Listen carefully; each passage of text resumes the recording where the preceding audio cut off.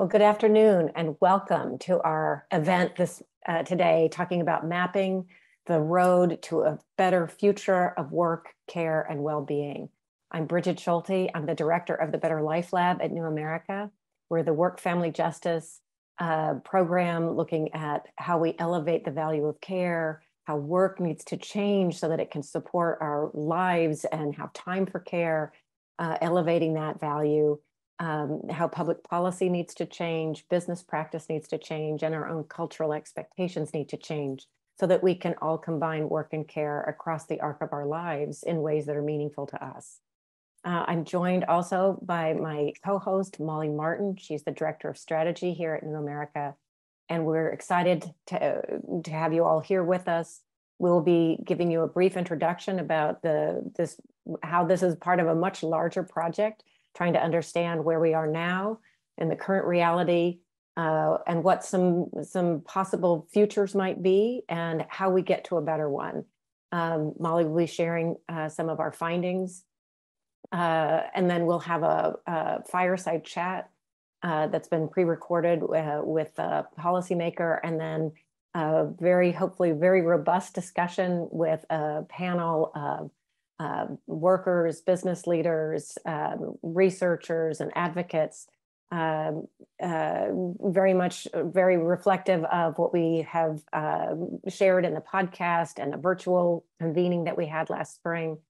And then we definitely want to have your questions and comments. So we've allotted quite a bit of time for questions, comments, and discussion. We began this project really looking at sort of the intersection of work stress and future of work trends. And at the time, there was not a whole lot of discussion about sort of the reality of work stress, if you will. A lot of times we tend to think of like work issues, or when we think of work and health, it's, are you going into a coal mine? Or, we think about OSHA, what they regulate. And yet there's a growing body of really compelling research pre-COVID, during COVID, that's also coming out about psychosocial stress itself, sort of this disconnect between job rewards and job demands that are becoming more and more disconnected, that are creating more and more stress, that affect people both in the moment acutely through heart attacks or strokes in the moment, or can accumulate over time and lead to chronic ill health and ill well-being. So we were looking at, well, where is that going to go in the future?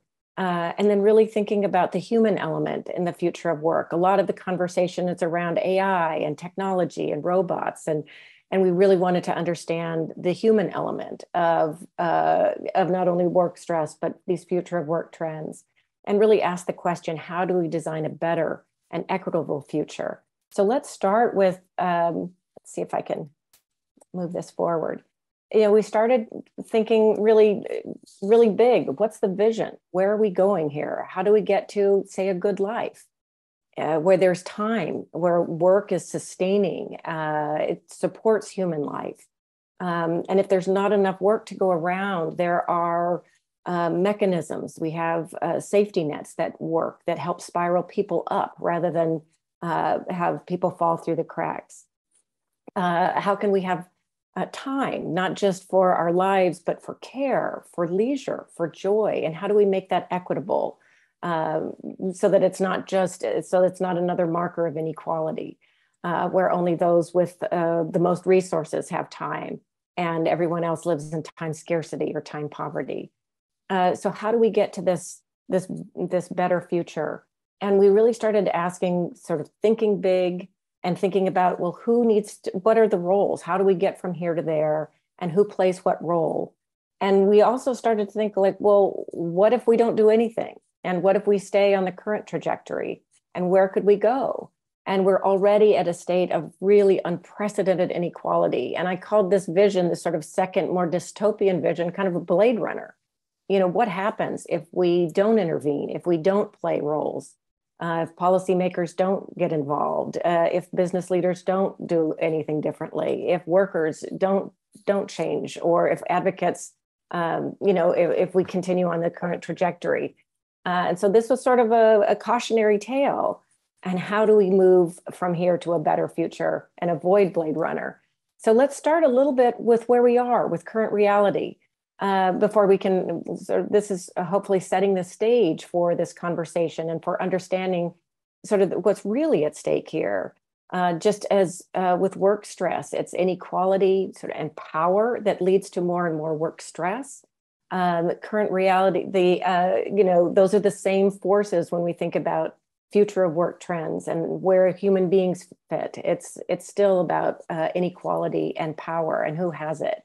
So let's look just at work stress. I've mentioned some of the literature that there was one meta-analysis of more than 200 work stress and health studies that had been done over time. And what they found is that the way we work, simply the way we work right now, this is before COVID, with work-life conflict, long work hours, sometimes toxic cultures where you don't feel psychologically safe.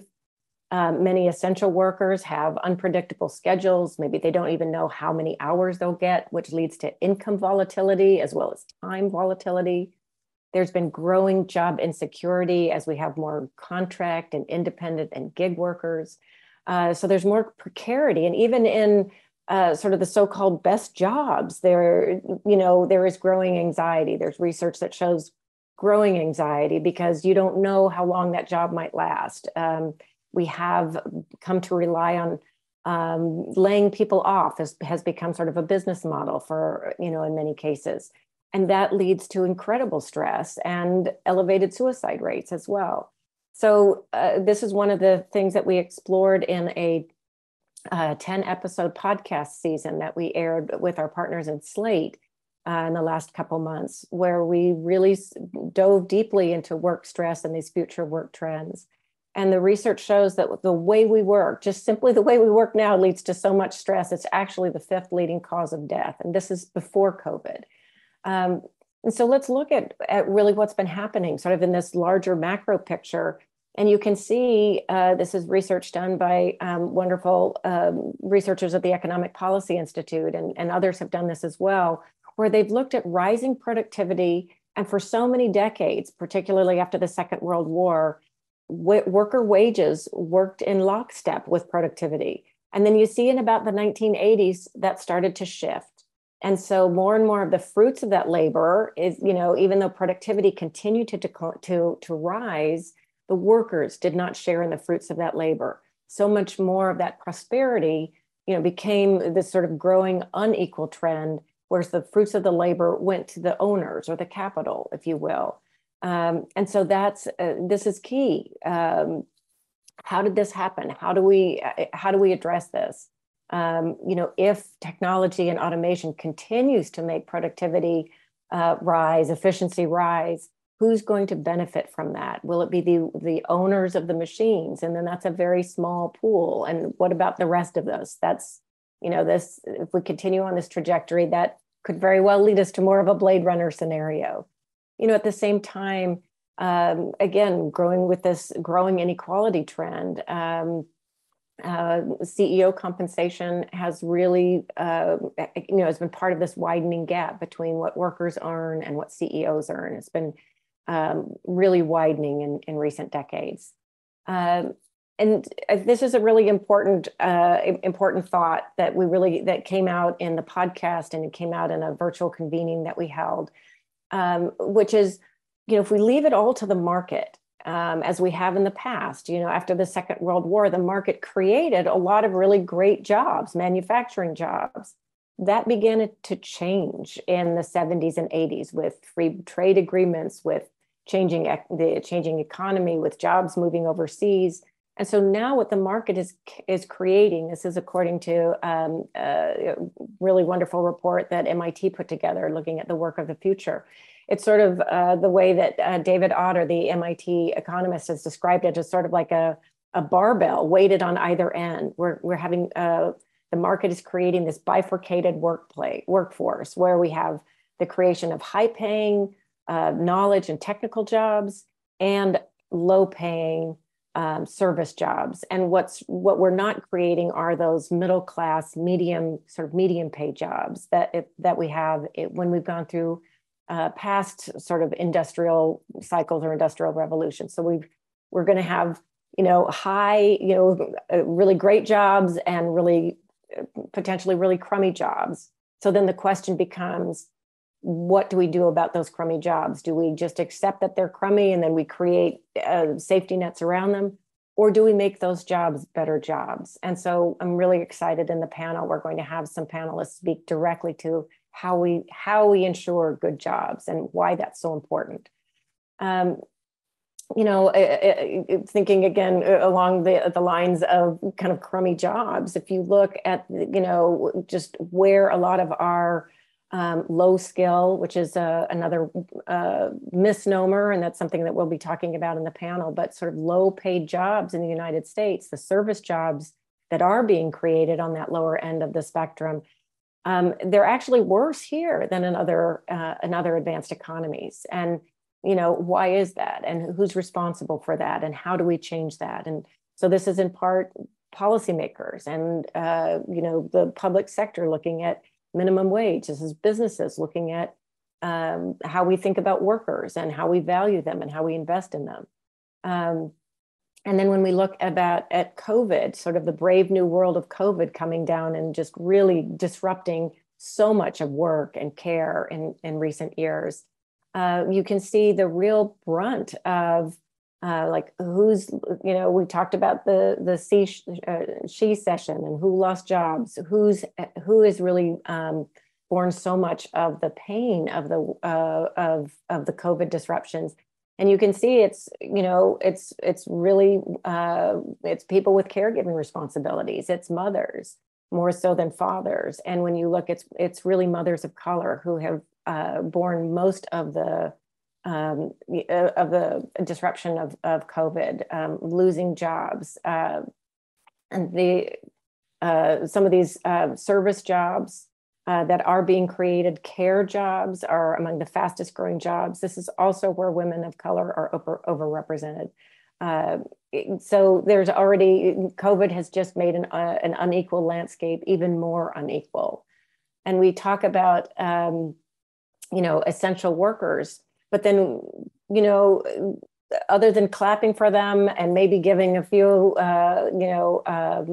temporary wage increases, if you look at, who's been most impacted by COVID, who's died from COVID, in every instance, every age group, every racial and ethnic demographic, it's essential workers who have borne more of, not only because they had to go to work, the deskless workers, if you will, they have borne much more of the health and illness burden of COVID. And another thing that really has come up in the podcast and the convening and in this project is that we've really got a broken social contract between workers and business and government. And in the last several decades, workers are more and more increasingly on their own. When we just look at public policy, we are literally one of the few countries in the entire world, developed, advanced or not, that does not guarantee paid maternity leave or paid parental leave, paid family leave.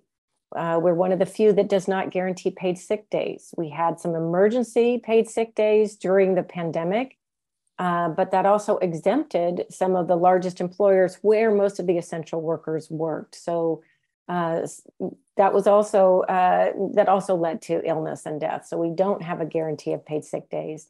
We don't have a guarantee of paid vacation or paid time off to recover.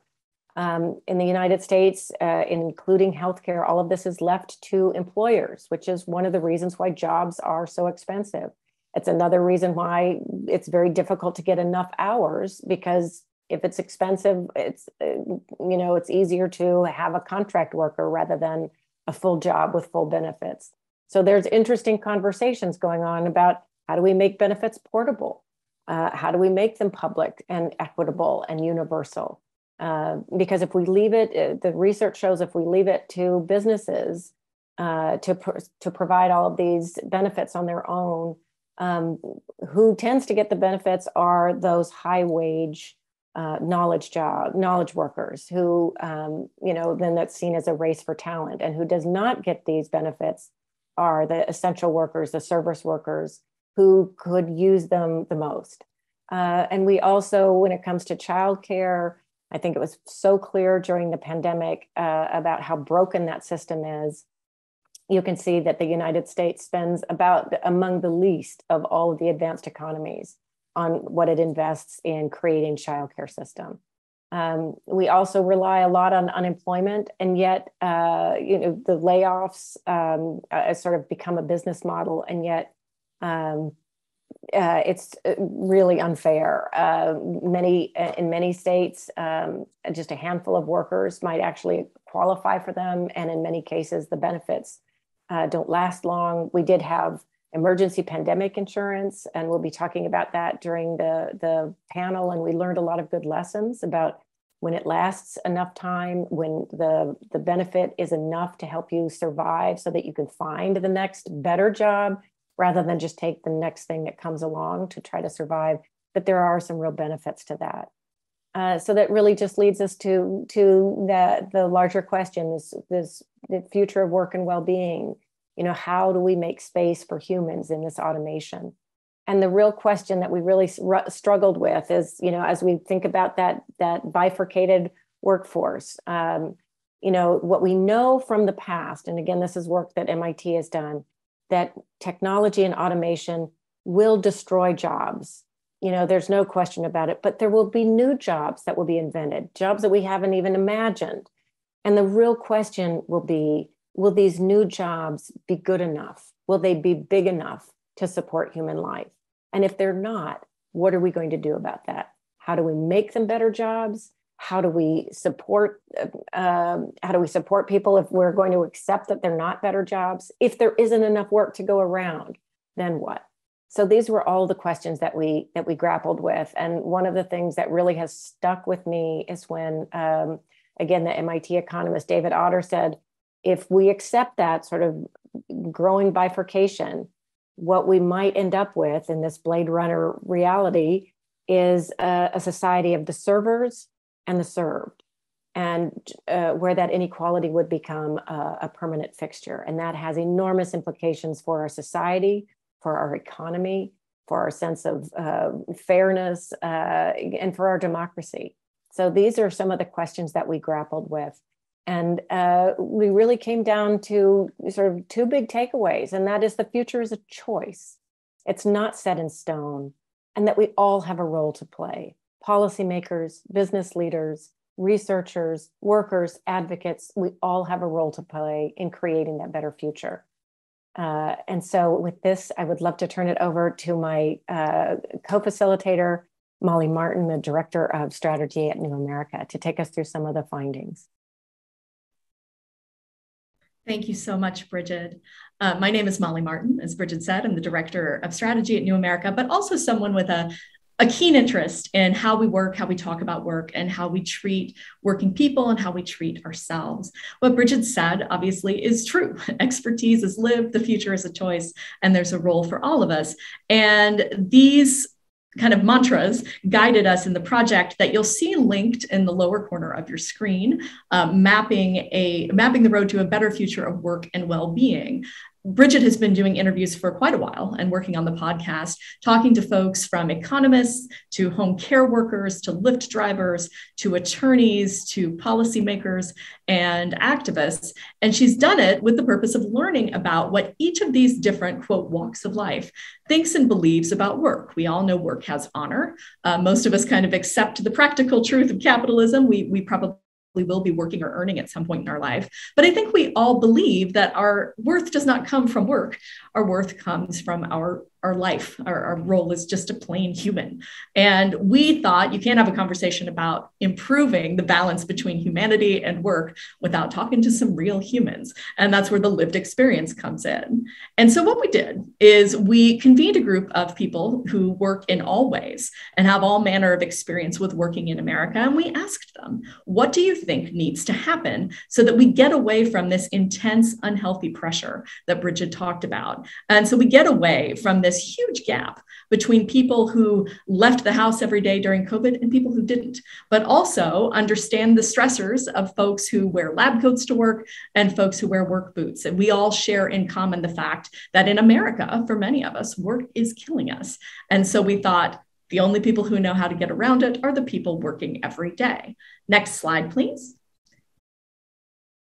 So I'm just going to spin through a couple things that Bridget mentioned, but also a couple things that you'll find in the paper that Bridget, Angela Spitalet, and I co-authored, and that you'll find again linked in the bottom of your screen. What drives work stress? You heard Bridget mention some of these, but I think it's important to note one of these in particular. Some of these aren't a surprise to you, but the no justice or fairness culture at work. We asked a lot of people again and again, what makes you get up in the morning? What inspires you? And while money is a reality, and good wages are important, and increasing wages is really important, people said the way I'm treated, the value I believe that I add. And when there's not justice, when I'm not valued as a human being, when there's racial, ethnic, gender disparity, when there's racism, sexism, when people don't understand my gender identity or my culture, it really takes away from my work experience, but it takes little bites out of me as a person. And so I would say the justice culture is driving work stress probably as much as any of the things on this list. Next slide, please. So what do we want people to do? There are lots of different roles to play. There are lots of different players. One of them, obviously, businesses and employers. And for businesses, you'll see this as a common thread throughout the highlights here. We want to change the narrative, reframe the idea that what you produce is what matters. Sure, productivity matters. It's a business reality, but the investment in human capital drives that productivity. Even as automation increases, the different jobs that support automation, inform automation, create automation, are there when the automation fails. These actually continue to matter, besides the fact that we haven't yet found like an automated daycare worker that anybody's super keen to give their kids to. We still need people. And those people are the heart and can be a real asset to your business. And so one of the things that businesses can do is rethink their accounting practices and the way they talk about workers. It's not about formula. It's about the people who show up every day to help you live your life or make your product. Next slide, please. Similarly, this is also about narrative. We need to change the way we talk about workers and make it human-centered. We talked about humane treatment being at the center of a better future of work. We also need to change things like the jobs report, how we report on work. That jobs report about how many jobs we created last month, certainly that's one important data point. But it matters more that those jobs aren't terrible jobs. It matters more what those jobs can pay folks to do. While there's honor in all work, if we are creating 8 million jobs in one corner and they're not paying folks enough to live a good life, support their family, take time off when they need it, have we really created something that's in the interest of the economy or the American community we all want to live in? Next slide, please.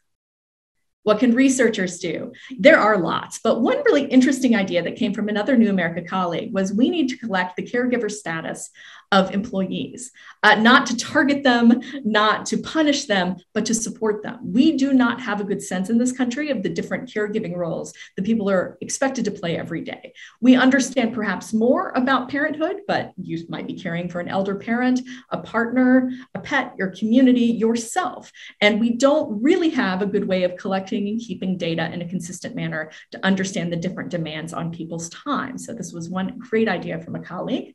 Next slide, please.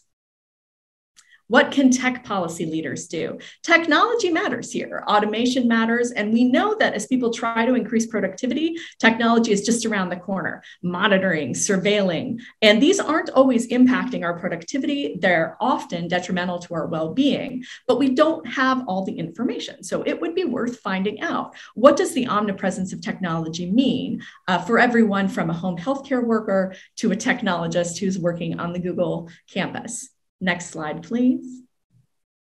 And what can policymakers and policy leaders do? Accounting practices and tax policy are only so much in our control here at the ground level. And we'd really encourage people to think about human capital as assets. Those are assets and not liabilities. They're not just expenses hitting your bottom line. They are the reason that you can continue to thrive and grow. And it's your investment in a better future. It's the moral and ethical thing to do, but it's also smart economics. Now, Next slide, please. You'll notice as I point you to learn more, these are just a couple snippets of some of the things we heard from the people who would know best, the people living it. So I hope you'll check out the report. You'll notice I didn't list what can workers do. There is absolutely a role for workers, certainly to think critically about what's going on in your own environment, speak transparently about what you're paid, be open to hearing new ideas for organizing or changing the way you work. But one of the things that we heard again and again in doing this work is this is a systems problem. And we often put the onus on workers, change the system you're in. And that's a really big ask and largely unfair. But as individual people, we interact every day with people who work.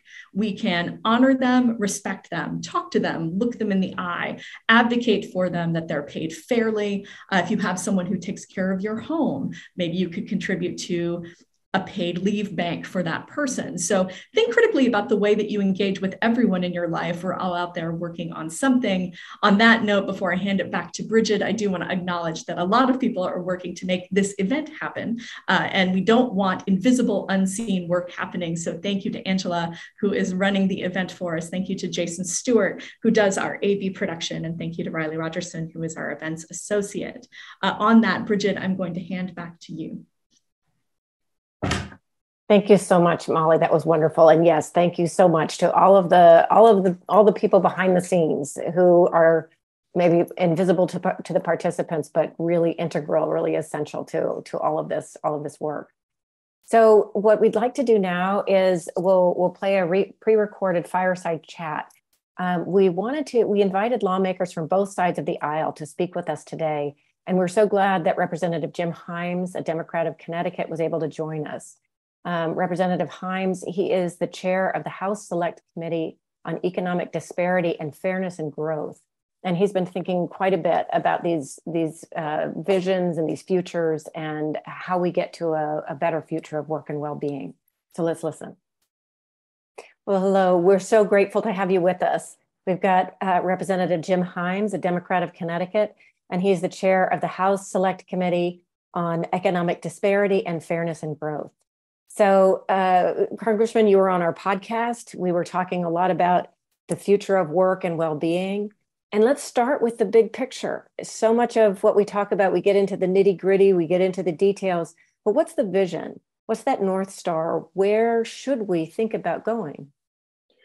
You know, it's a great question, Bridget, and it was sort of one of the early questions of the committee, right? Which is, what's your endpoint? What is your endpoint? And if you want to stay in the policy realm, and if you want to sort of stay out of the field of philosophy, you know, what you do is you arrive at the point of view that we have such a long way to go to a world where an individual's prosperity, their location on the income ladder, is related purely to the extent to which they've invested in themselves and worked hard. That there's a lot to do there. Now, the reason I say we're not getting into philosophy is that, you know, Professor Michael Sandel has a criticism of the meritocratic structure, but that's philosophy. That's not where we are. We have so much to do to yank out the arbitrary factors associated with prosperity, skin color, gender, geographic location, that we don't need to get into that, but we do grapple really hard with how can we, you know, quickly, because, you know, we have become so disparate in our economic outcomes. How can we quickly make a difference here?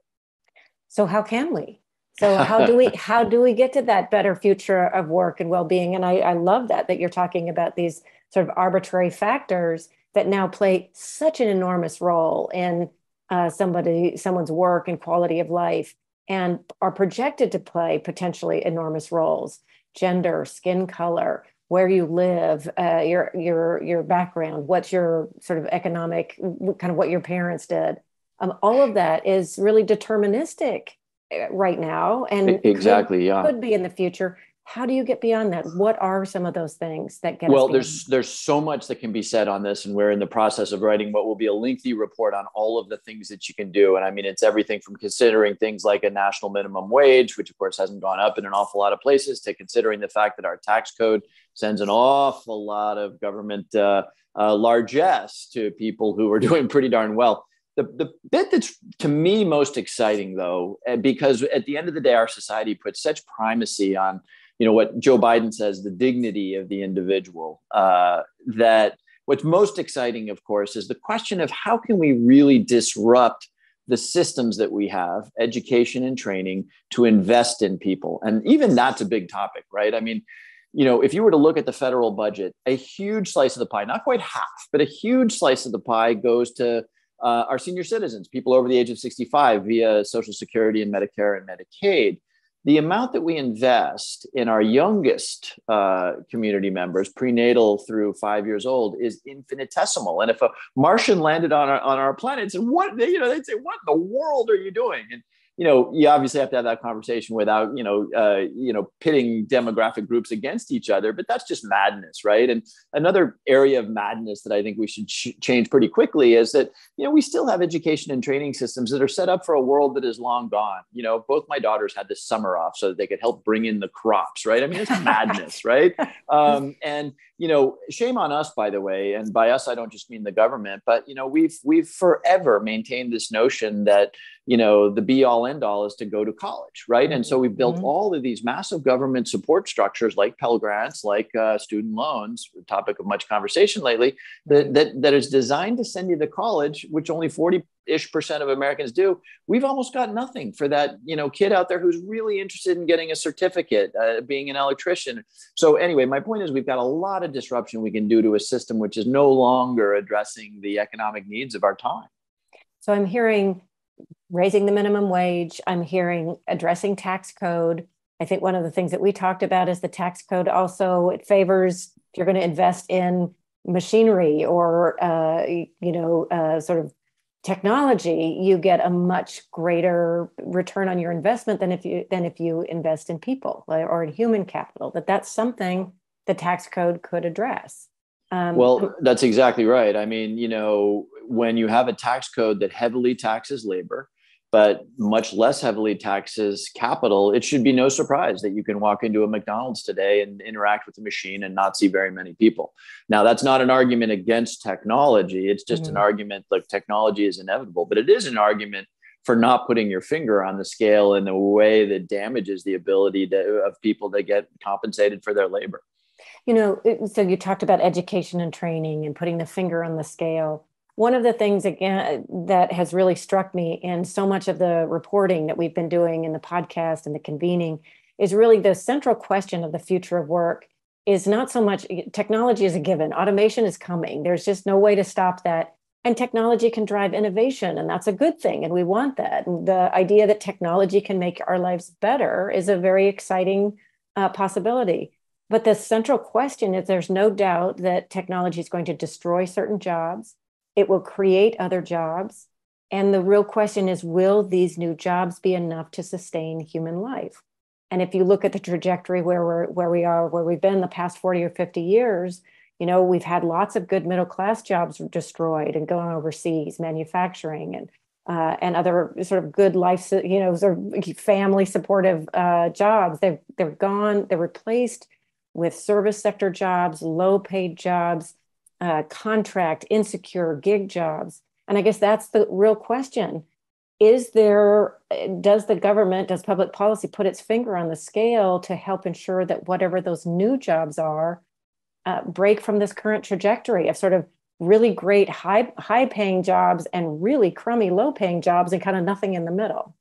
Yeah, no, what a topic. And once again, the answer is, of course, we're doing this wrong, right? More and more, you talked about gig jobs. Gig jobs don't come with benefits. Often they don't come with healthcare, retirement plans, et cetera.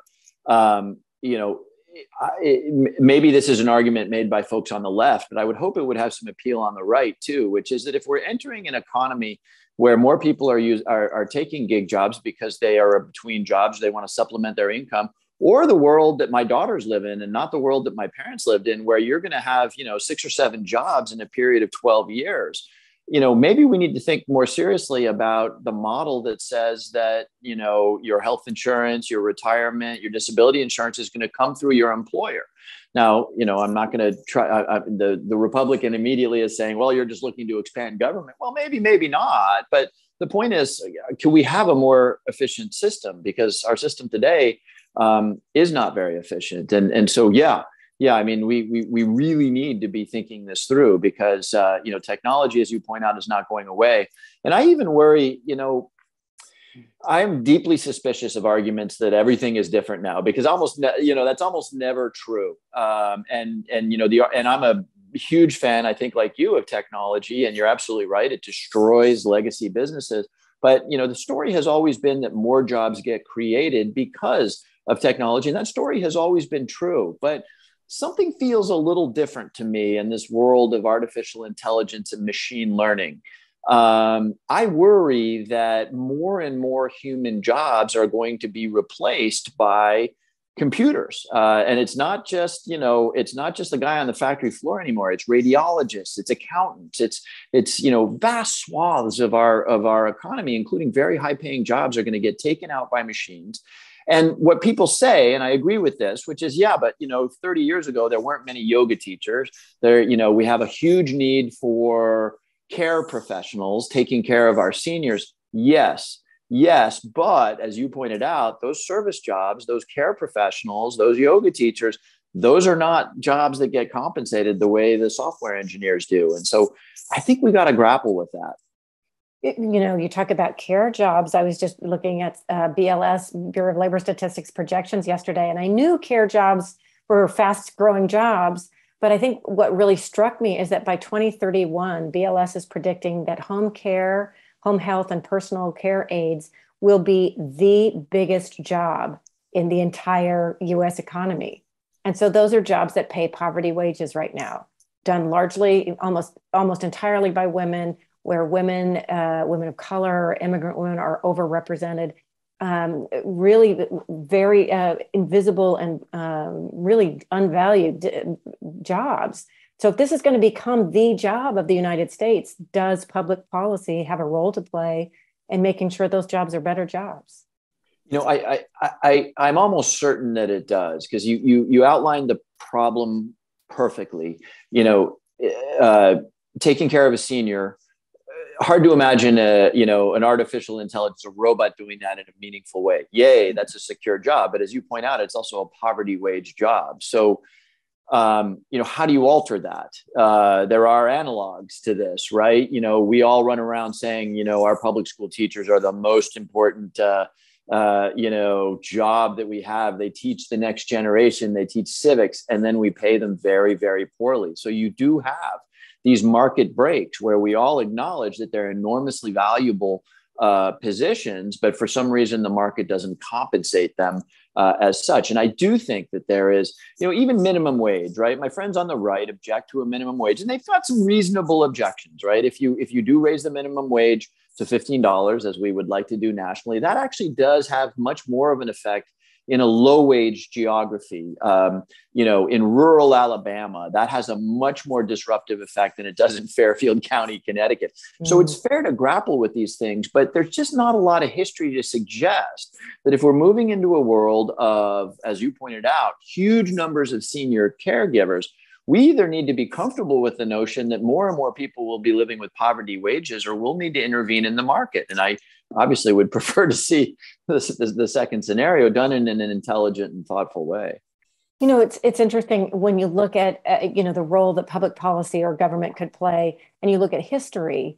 There's no doubt there's been really interesting research about how U.S. investment, federal investment in innovation, can lead to not only greater innovation, technological innovation, thinking, semiconductors, the internet, self-driving vehicles, the list goes on. And there's potential then for that kind of investment to drive better jobs. So is that another avenue that you can see the federal government, the public policy world playing? Well, it's unquestionable that investing more in research and development at the federal level is a very smart thing to do. It's up there with increasing immigration in terms of things that you can do quickly that have profound and rapid economic effects. I sometimes wave my iPhone around to tell that story, right? Because the iPhone, in some ways, it's the illustration of the perfect economic partnership.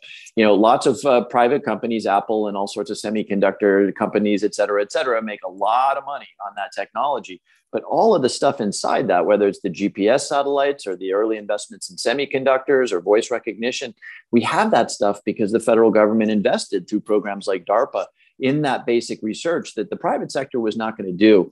But again, that takes me back to the worry. Let's just imagine that more federal research leads to an even better, 9-dimensional iPhone, whatever.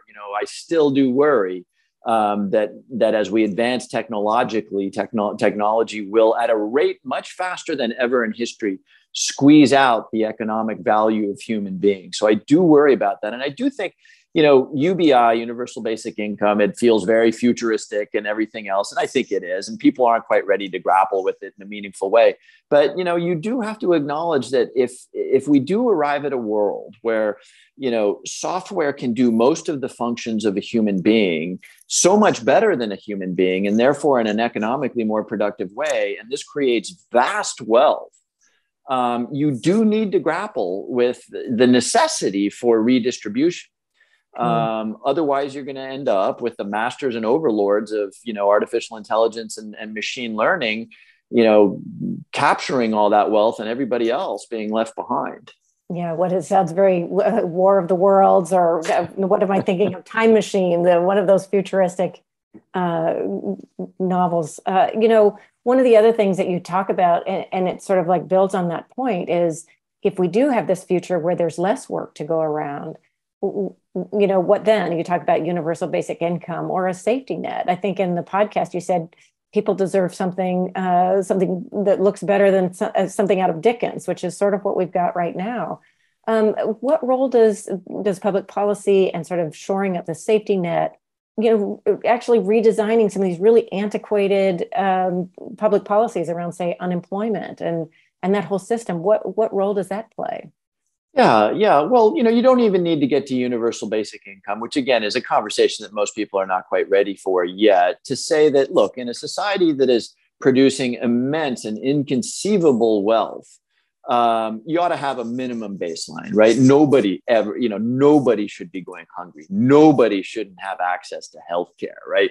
So that's what you, of course, referred to as a safety net, right? And there ought to, even though there is a left-right fight about this, there ought to be an acknowledgement that, in the context of immense wealth, we ought to set a minimum below which no person will fall. That's more complicated, sadly, than it should be. But then you raise sort of an interesting philosophical question. If we do move into a world, and I'm not sure I'm buying into this sort of dystopian vision of millions of Americans who are being supported but have no, economically constructive role in our society. I'm skeptical of that. But I'm also a little torn by that, right? Because on the one hand, the futurists tell you, well, imagine a society where tens of millions of Americans have their material needs met, and they're, investing in an understanding of poetry and literature and music and living these incredible lives. Yeah, maybe. But the flip side of that is, or maybe you're just, doom scrolling through Facebook and being manipulated by algorithms. So I used to be more of an optimist until the last 4 or 5 years about what humans left to their, to themselves will do.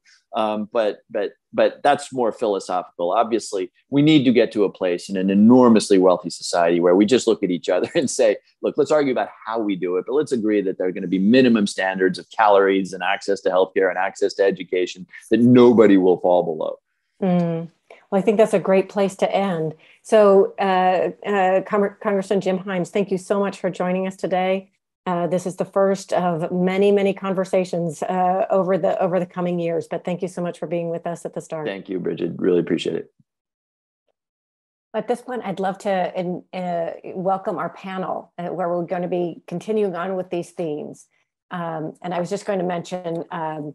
The congressman mentioned Michael Sandel, "What Money Can't Buy." It's a really wonderful book about the limits of markets and sort of what we decide should belong in the market and what should be more of a public and common good that leads to a good life. So it's a great book. I would suggest anybody read it. But let me introduce our panel. And we've been really guided in this conversation by, again, those two questions: the vision, the imagination, the bold vision for what the future could look like, should look like, and then the action. How do we get there and who should do it? So let me introduce our panelists. We're delighted to have Danielle Williams. She's a home care worker in Arkansas. Her daughter, Brittany Williams, who is a home care worker and a union member with SEIU 775 in Washington State. We have Francisco Diaz. He's the senior policy strategist with the Center for Popular Democracy. We also have Sarah Kaluk. She's the executive director of the Good Jobs Institute.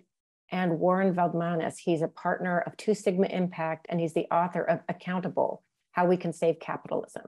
So welcome all to the panelists. Molly and I are delighted to have you here. Looking forward to this conversation. And I'd love to jump in with Brittany and Danielle. Sorry to put you on the spot, you two. But here we've got this BLS data that not only are home care and personal care jobs among the fastest growing of all jobs, but in less than a decade, they're projected to be the biggest job in the United States. And let me turn it over to the two of you. What will it take?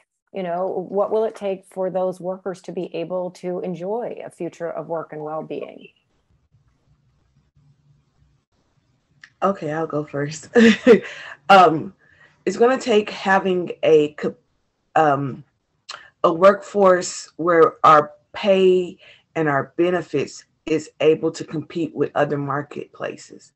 It's going to take developing a pipeline that's bringing high school workers straight into the field of caregiving and showing them that this is a career, not just a job. It is something that you can build off, move up the ladder in, support yourself and your family, have a fulfilling retirement, fulfilling healthcare benefits, dental benefits, vision benefits, understanding that we are the baseline for our nation and what that looks like. Hi. Yeah, Danielle, what do you think? Just to piggyback on Brittany, being in two different states, from Washington to Arkansas, the caregiving status is very different, where you have union up in the Northwest and down south. Deep down south, you don't. So you consider as just another employer. But he was saying, as years to come, caregiving will be the most highest job, and we should get paid more, because you can't bring machines in, take care of somebody's mother, father, aunt, sister, brother. They can't replace us. We can't be replaced. We are here, and we're here to stay, regardless of how much we make, what our job is. Even with doctors, you can replace them. You can replace nurses, but you can't replace caregivers. Caregivers are always here. And you really can't pay a person enough to do what they do for as caregiving. I believe that if we had unions to represent down south, we could get the benefits, we could get the retirement, and everything that comes with that package, vacation time. It wouldn't be where you're just going in to get a paycheck. It would be where you actually going in, you're liking your job because you're there and you're getting all the benefits that comes with that particular job, taking care of someone. Let me turn it over to Molly. Well, Brittany and Danielle, I'm so happy to see you both, happy to see the whole panel, but Brittany and Danielle, we've had the opportunity to meet, and I think I mentioned that, really grateful daughter of someone who had in-home care for the last years of his life and was able to live the end of his life the way he wished. I am a big fan and great admirer of people who provide home care. And you mentioned, Danielle, the difference between being in Arkansas versus Washington. Well, I grew up in West Virginia, rapidly aging population, lots of history of labor organizing, but it hasn't quite made its way to benefit the home care workers yet. And so I'm curious, when you think about being in a different state, has either of you ever wanted to move someplace where you heard it was like easier or better to be a home care worker, or, you know, is the pull of the relationships you have with the folks you care for just too strong? Mine wouldn't be to live somewhere where it'd be easier, because I feel like being a caregiver and being one since 2010 is never easy. I lived in Washington State for 12 years, and then I came back here in 2018 to Arkansas. So it's the same work for state.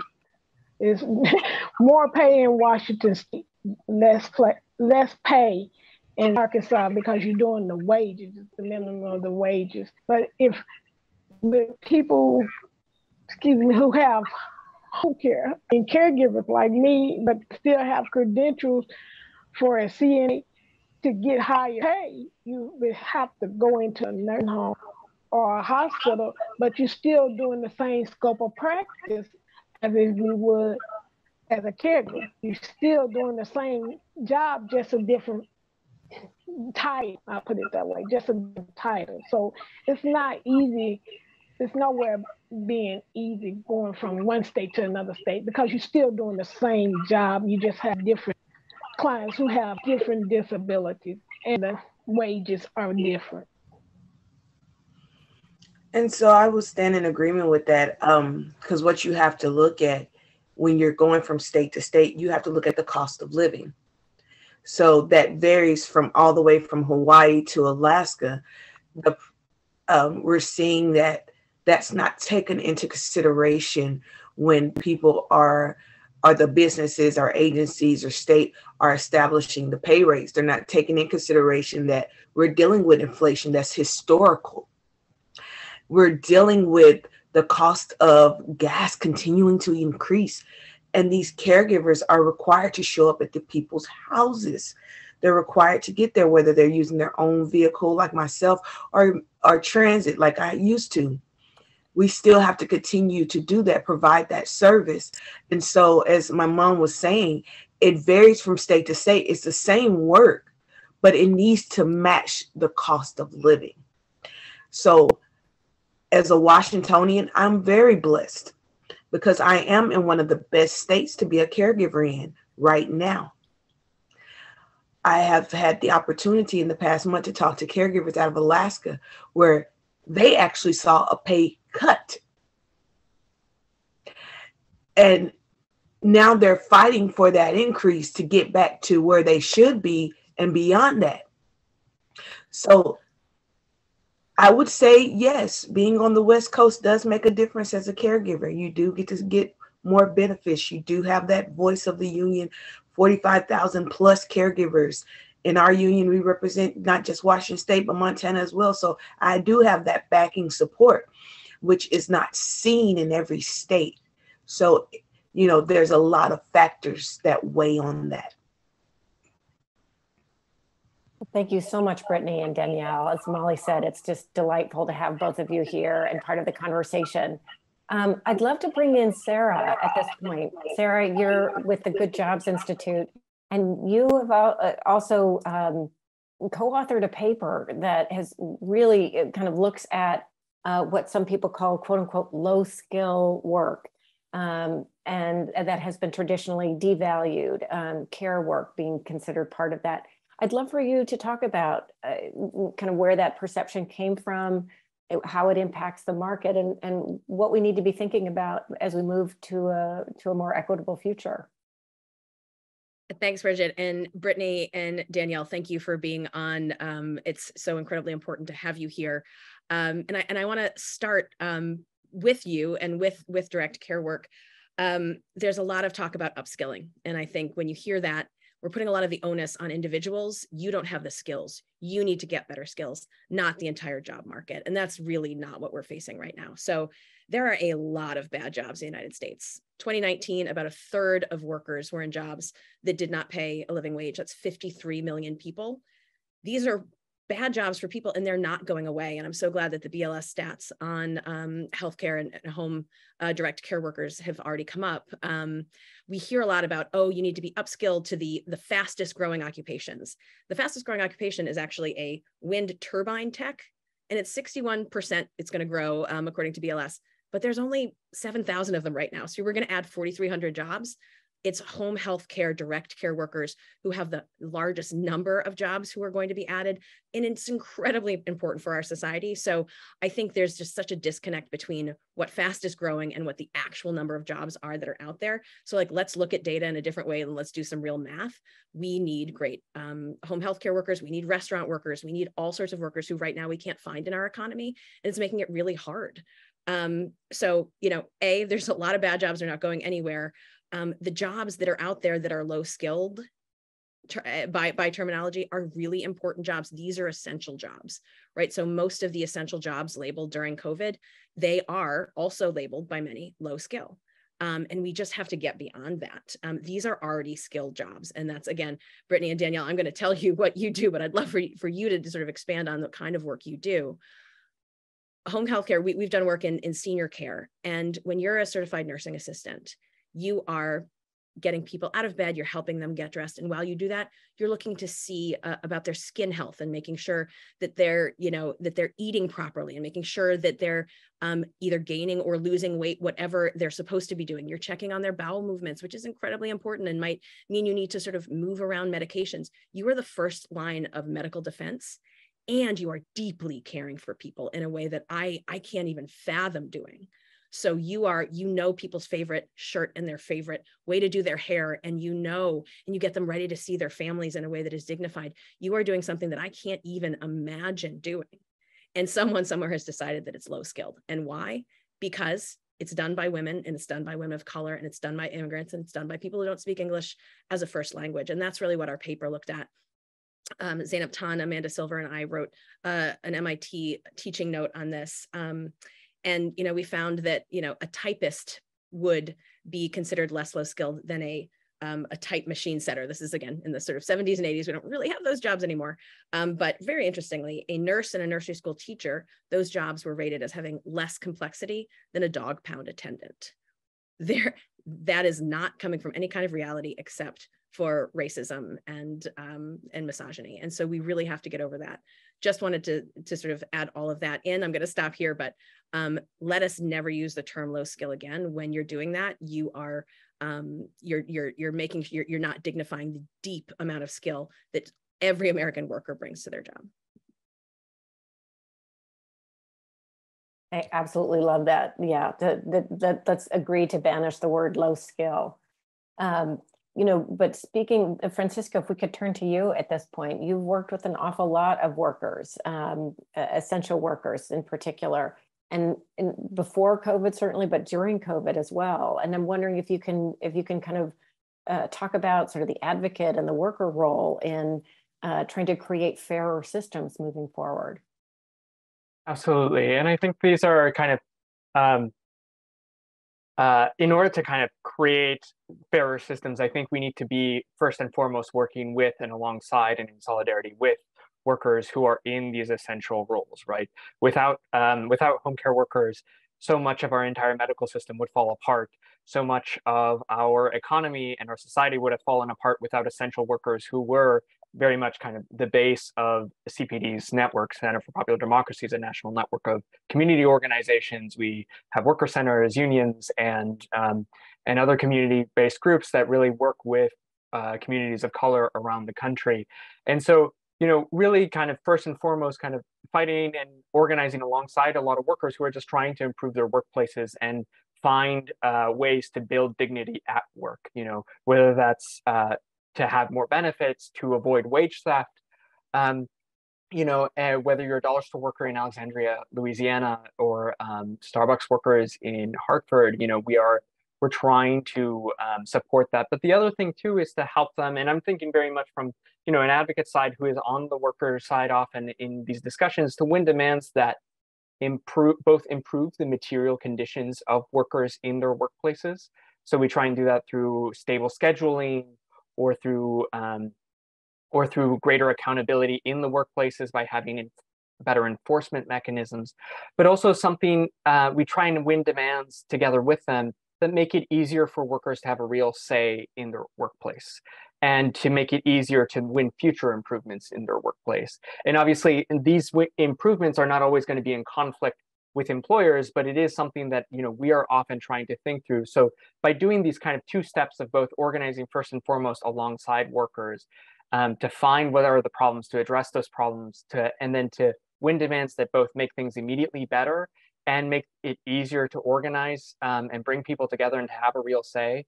I think we can build that kind of transformative change that is necessary, really fundamentally necessary, I think, to reorient and avoid the Blade Runner future, because that's actively what I think we are potentially facing if we don't have more value. And I think we really see a difference between Washington and Arkansas, for example, just as an immediate example, where workers in Washington have a little bit more say, a lot more say, because they are in solidarity with their fellow home care workers through a union, and have allies like Working Washington, which is an affiliate of ours, who work closely together with the local, and I think that's kind of a key distinction to think about on the advocate side. How do we bring these different steps together to move the economy forward and really change the labor market in the United States? We've heard a lot about kind of the importance of networks and grassroots organizing and things that I think all of us associate with making great change in this country. Now, Warren, obviously business has driven a lot of change in this country too, but we often see business and investment sectors as kind of independent actors. They can kind of do what they want, play by their own rules, and they have a tremendous amount of influence. You've done quite a bit of writing and speaking about how, as an impact investor and as a business innovator, you see a way to making positive social change for workers. I'd love to hear more about that, especially based on what you've heard from your fellow panelists so far. Well, first, let me just say I'm deeply sympathetic and agree with many of the remarks that have been made already. I'm the son of a social worker who's got paid almost nothing working with old people, and I'm the husband of a preschool teacher. So I've seen up close how hard those jobs are and how disproportionate the pay is to the value. But my role in this sort of conversation, I'm a believer that business can be a force for good. It can't solve everything. But if business doesn't solve some things, then we're in a lot of trouble, because just to give you a sense of proportion, philanthropy in the United States has been pretty consistently at about 2% of GDP for a long time, many decades. Business contributes something like 90% of economic output. And if we don't harness that to some degree, I think many problems, especially problems as big as this one, are going to be hard to solve. So I helped start a business called 2 Sigma Impact. We're an investment business that aims to invest in good employers and to foster good employment practices, with the idea, the sort of simple tagline is, good jobs equals better companies. And that's not just something I believe, that's something we've done a ton of research around. So we've spent much of the past few years trying to figure out what exactly that statement means. So what is a good job, and how does it foster better companies? We came to the view that a good job is one that has 4 factors. The first is fair treatment, so living wages and things like that, benefits and scheduling flexibility. The second thing is promising future, so some ability to grow with over time in your role and at your company. The third is psychological safety or attuned leadership, this idea that you're kind of connected in some way to your company in a way that you can actually speak your mind and also get feedback from the people that you work with. And then finally, a sense of purpose. And what greater purpose than what Danielle and Brittany do, helping the elderly. When a company truly embraces its purpose, it often finds that it can, it has more energized and satisfied workers. Now, these factors are important socially, but they're also important business issues, because today, north of 50% of workers in the United States describe themselves as disengaged. But something like 1 in 7 or 8 workers is so disenchanted by how they're treated on the job, they actively work against the interests of their employers. So, 1 in 8 workers in America, and that is a big economic drag. We have found conversely that when you do invest in companies and try to foster good jobs and better employment practices, you often have much better companies, much more valuable companies. You do have to make an investment in the first instance. So you do have to make somewhat of a leap of faith. But when you make that leap of faith, I have found that it pays off. The most successful investments I've made in my career have been ones where the organization was truly a great organization, and where its workers, particularly its workers closest to its customers or patients, are truly engaged and energized.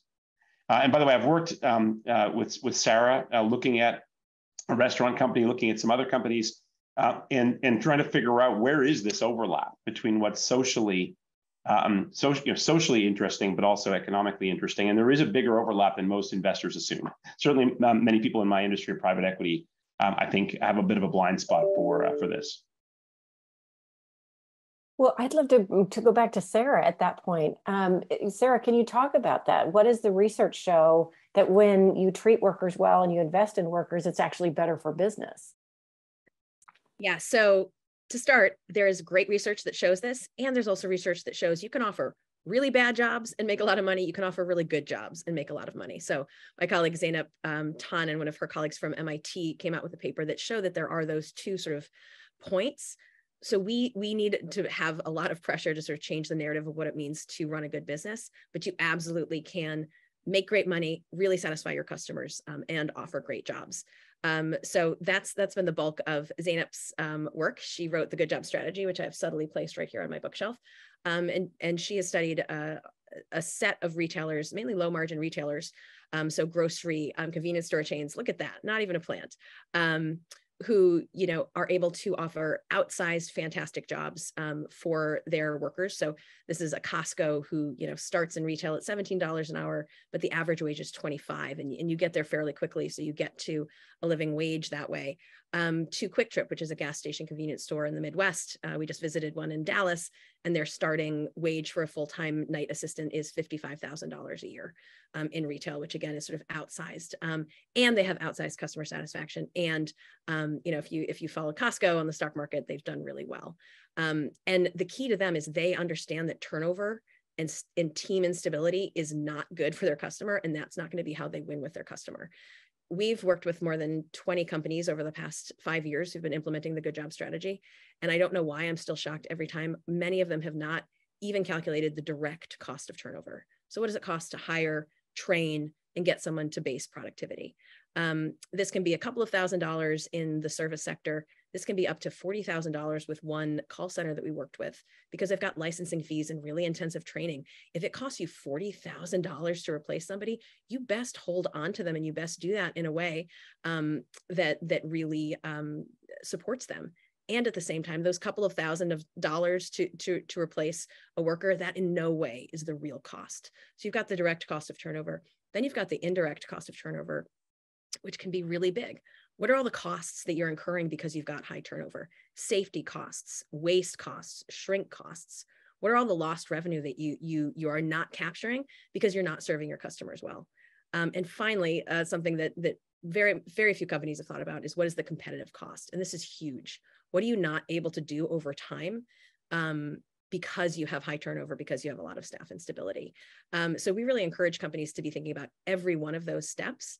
And going back to home health care as well, like there's real human costs in all of this too.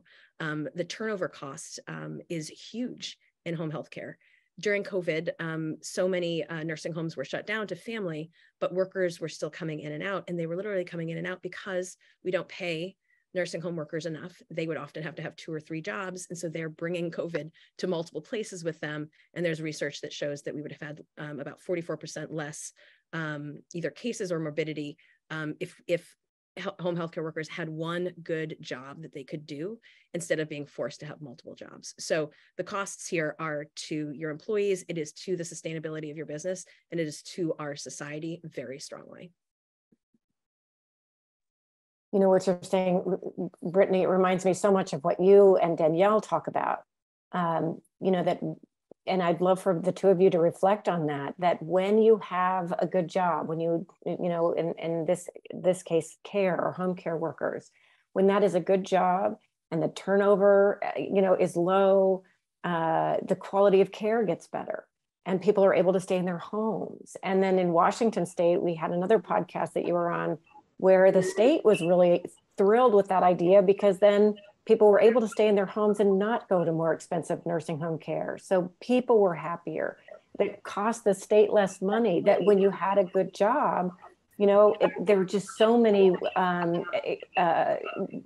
cascading positive benefits to people and businesses and society. I'd love for the two of you to reflect on that a little bit more. Okay. Yeah, exactly as you said. It's that ripple effect. I always like to take it back to the ripple effect. When you have those amazing caregivers doing their job happy, they're fulfilled, they're able to keep the family of those clients employed, and they're able to go to work, they're able to go to school, they're able to put that money that they're making back into our economy. Especially right now, we really need to see that recycling of money back into our economy. We need to see where people aren't having to call into work because no one's there to take care of grandma or mom or dad or my child. We also know that, I know that from having conversations from caregivers and legislators to everyday people, that some of those very important people that we call essential depend on caregivers because they have family. As we've seen from the statistics that have been presented to us today, people are living longer.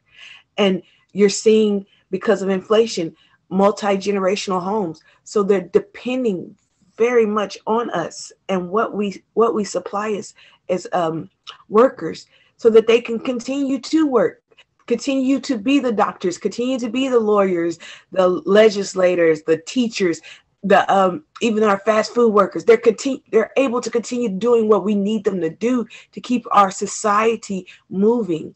So it's a ripple effect. And whenever you mess up that ripple, it affects every other economic structure and business in some type of way. Small example, when our teachers went on strike, that was a whole community that had to figure out, oh no, what do I do with my children for a week? Because unfortunately, fortunately and unfortunately, caregivers are one of the only careers, one of the fields that you cannot go on strike, because that's abandonment.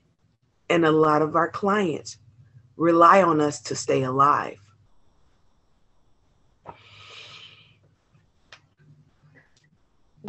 Just picking on what Brittany was saying, I was a daycare teacher for like 15 years. So basically, I look at it as I'm same field, but I just went to the, as they would say, the older age, the baby stage, when they went to from one baby to the baby. That's how I look at it. They're my babies, regardless of the age difference. And we sit here, we listen. I listened to one of the, I can't remember the name, where he was saying we have benefits, but I look back where my biggest benefit would be like, healthcare and retirement is great, but where you have nurses and the medical assistants and all of them, they get schooling. Why you can't, if you don't give us raises, why you can't benefit us with grants where we can continue our education to go up the ladder, but we still putting back into being home care. We actually just you're just helping us to benefit more into nursing. I'm trying to become an RN, but I still can have the benefits of getting that education. You pushing that education on me. You helping me to get to that point where knowing that I can do this because I take care of people. That's where my heart is. I take care of people regardless of what kind of illness they have. And example is when I got out of childcare, I was kind of tired of that career, so I went into home care, and not knowing what I was doing, but everything that I learned through my clients. I have no clue of how to take care of somebody who had diabetes or asthma or seizures. My clients taught me that. So being next to my client was like being next to my parents, taking care of my parents. So I treat all of my clients as if they were blood relatives. They are relatives to me because I don't do bias. I don't look at color of skin. I don't look at if she's what female, male, however. I look at them if they need help, and bringing them back into the home. It's a great thing because if you put in the nursing home, it's abandoned. Regardless if they're not being abandoned, you really are, because you still continue work, and they're with outside people that they don't know, and it's like leaving a baby on the doorstep. You can leave a child on the doorstep, you're abandoning a child. So if, like Brittany said, when pandemic hit, there was a lot of clients who lost their caregivers, but there was a lot of us who kept working because that was the way we paid our bills. We had to do that. We had to interact with maybe one or two clients, not knowing if I'm going to catch COVID or if family member or someone in their home had COVID. We had to continue to work. So my suggestion is, for as representatives, just help us to further our education, push us a little bit more where, hey, yeah, come on, take this class, take this class to help you further your education as a home care. Because when I was in Washington State, I took a home care class where I was able to be a nurse dedicated, and I took medical assistant. But when I came back to Arkansas, none of that applied to this state. So I was just considered a home care worker, even though my credentials for CNA was here, but none of the other credentials that I had took earlier, none of them applied to the state of Arkansas.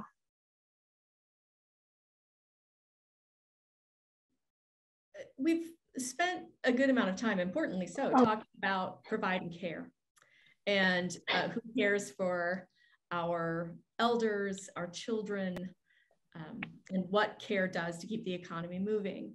So I have a question, just kind of go around the horn. Francisco, I'm going to put you on the spot first. And that is, how do we provide space for workers to care for themselves? We know that whether people have underpaid, punishing hours, whether they have a lower paid job or higher paid job, that work stress is something that kind of unites us all. It's taking a major toll. So tell us what you see as a role for your organization or for other organizations or institutions to create space for workers to take care of their mental and emotional and physical health. Oh my gosh. I say this maybe as a union member because it's a really hard thing not to say this, because I think that it's really like we have to, if in the realm of organizing, just generally working with workers is always about respecting boundaries, practicing those boundaries that they don't always feel or experience at work. But at the same time, we've talked about how structural this problem is, how pervasive it is, how much business has to, on the broader scale, change in order to actually create those spaces for care. And I really think that there is rarely such a powerful self-care kind of manual other than workers coming together to express themselves and be able to assert their needs and be able to try and meet those needs. And I really think that, when we think about this on the society-wide level, being able to have those honest negotiations is going to help undo a lot of the bad trends we've been seeing over the last 50 years. And that's my brief answer to that question, because I think it's a very complicated one, and it's a hard one that, is constantly contested, constantly negotiated, that we each negotiate each day as workers. I think everyone here does it to some extent, talking and figuring out in our own experiences. But I'll end it there and let others go. Thank you, Francisco. Sarah, what do you think? How do we create space for workers to care for themselves?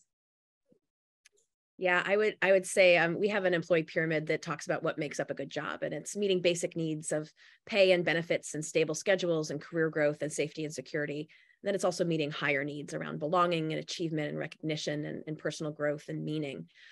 So, I think I'm going to answer from the company point of view.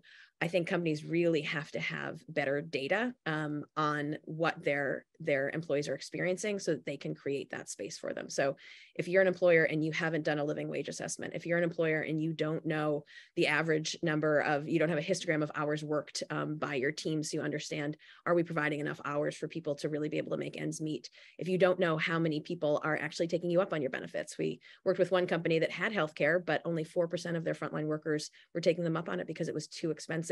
This is a different company, but this happens a lot in healthcare, right? In senior living companies, home health aides cannot afford the health insurance offered by their employer. Like, just work on that, right? Like, so they're getting health insurance. It's often through, here in Massachusetts, through sort of different health connectors, but really understand the financial precarity of your workforce.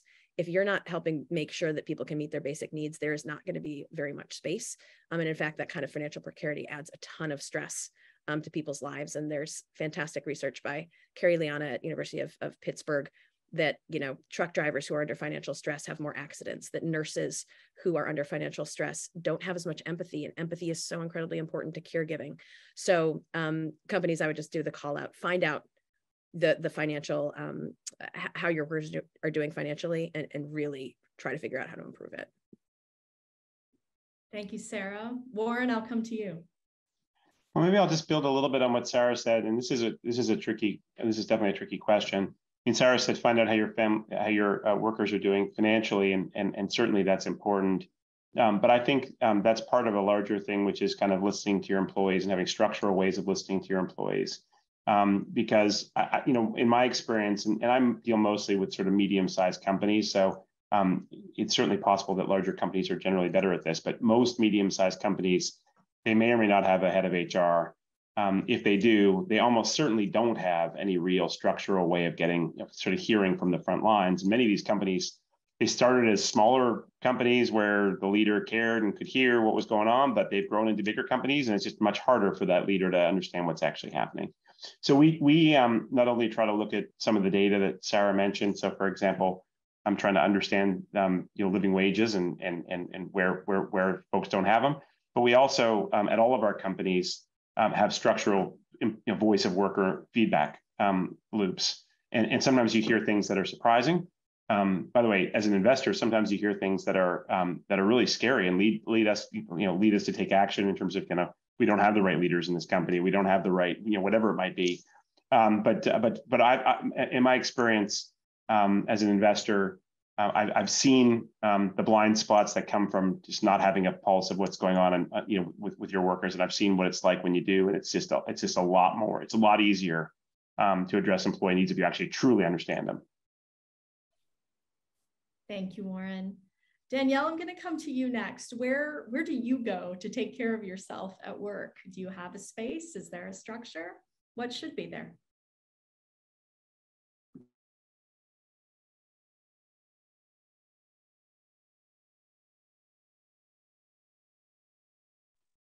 Maybe while Danielle's coming back on, Brittany, I'll go to you. Same question.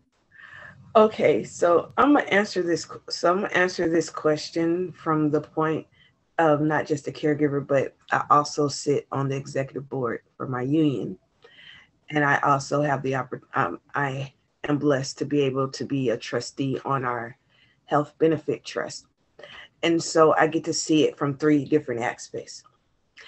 And so I love what Warren has been talking about, and Sarah, and Francisco. So our union, under our health benefit trust, we have actually used and implemented apps. One of them is called the Ginger app. I always talk about the Ginger app because caregiving nurses, sometimes home nurses, we don't get that coworker interaction. So we use these apps, these different tools, and this would be a great tool for smaller companies as well, where the caregiver can go on the app and talk to a counselor or use calming tools to just release the stress of the day. One of my favorite calming tools, I have a deck of cards and you pull a card out. My favorite card is clean up one room in the house. That room, no one is allowed to go in. That is your quiet place, your zen room, your happy room. And that room always stays clean. That's just the place where you detox. So seeing more use of different apps and tools that are out there available, not even very expensive tools, something that's just that simple for the caregivers to be able to pull from. As an executive board, we do a lot of polls, and we do a lot of emails where we're having that communication line completely open, where we do have a lot of smaller meetings. We call them turf breakout meetings, where we're making sure that we at least once a month is hearing that input from the caregivers directly. How are you guys doing? How is this looking for you? How is your stress level? Is this at a level where you can maintain paying your health benefits, or is that too much? Offering that communication line, making sure that it's always open. Even if we don't agree all the time politically, you want to keep that line of communication open. You want to also make sure that we have that different resources with our MRC where caregivers can call in and they can get that needed help outside of just making sure they have an advocate for if anything just happens on the job place. Do you happen to, like Francisco said, we're partnered with other nonprofits.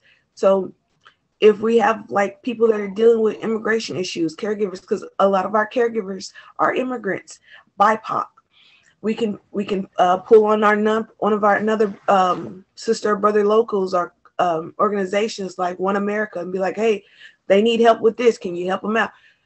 Just having those different connections. It's all about keeping the connections and having that open communication and having tools, being able to use those different tools. It helps lift the load. It makes the environment lighter, especially when you're isolated. And I just appreciate what I'm hearing today on this panel. I just wanted to say that too. Well, Danielle, have you back? Yeah. Hi. I don't have. Yeah. I really don't have nowhere to express myself. I'm just like learning. I just do it on my own because I work 7 days a week. So when I feel like I'm kind of overwhelmed a little bit, I kind of get to myself.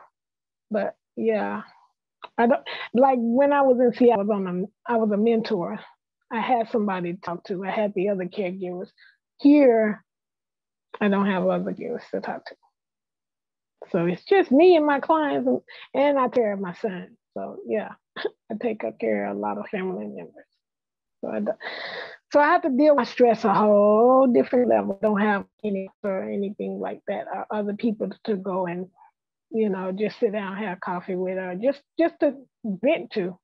Yeah, that's how it is. Thanks for sharing that, Danielle. Before I hand back to Bridget to wrap us up, I do want to say thanks to folks in the audience who submitted some interesting comments and some questions about some more global kind of statistical questions about how the US stacks up against some other countries. I would encourage you to go to newamerica.org and go to the Better Life Lab program and the New Practice Lab program and take a look at statistics on care, paid leave, childcare in America. There's lots of information on our website. And we did have one trailing question that I don't think we'll get to today, but we do see you, Anthony, asking about quiet quitting. Sounds like a topic for another event and a really good conversation. But Bridget, I'll hand back to you. Well, thank you so much, Molly. Thank you so much to our panelists. We are so grateful to have you all here. We're grateful to the people who have joined us virtually. So Warren, Francisco, Sarah, Brittany, Danielle, thank you so much. We'd also like to thank all of the people, Angela, Jason, Riley, all the others at New America who have helped put this together. Thanks to the entire team working on the podcast, the convening, and now the roadmap paper in this. very grateful to have so many people who participated in the podcast, both on air and off. And we're very grateful to our partners at the Robert Wood Johnson Foundation and to Paul Tarini, who's been a wonderful partner in this as well. So thank you all. And may we all continue the conversation as we work toward a better future of work, care, and well-being. Thank you so much.